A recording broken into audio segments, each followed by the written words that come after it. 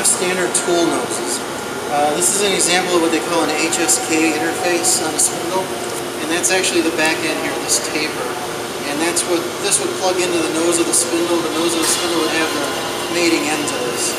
So a lot of smaller shops, they don't have the investment in the gauge, and what they'll just look at is they'll run an indicator in that nose to see how well that taper is running out. That doesn't really give you a true indicator of how well, how good of a quality of a taper you have. And in this case, this actually contacts on the taper and the face in the final assembly. So what we do is we'll put this test bar in the spindle and then we'll run an indicator on the end.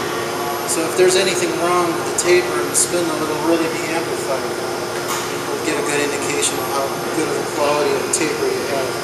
So, we have all the different standard noses, and we do have a lot of non-standard that we've developed. So, when you get it through the inspection and assembly process, they can really evaluate that spindle, make sure you got a good quality repair.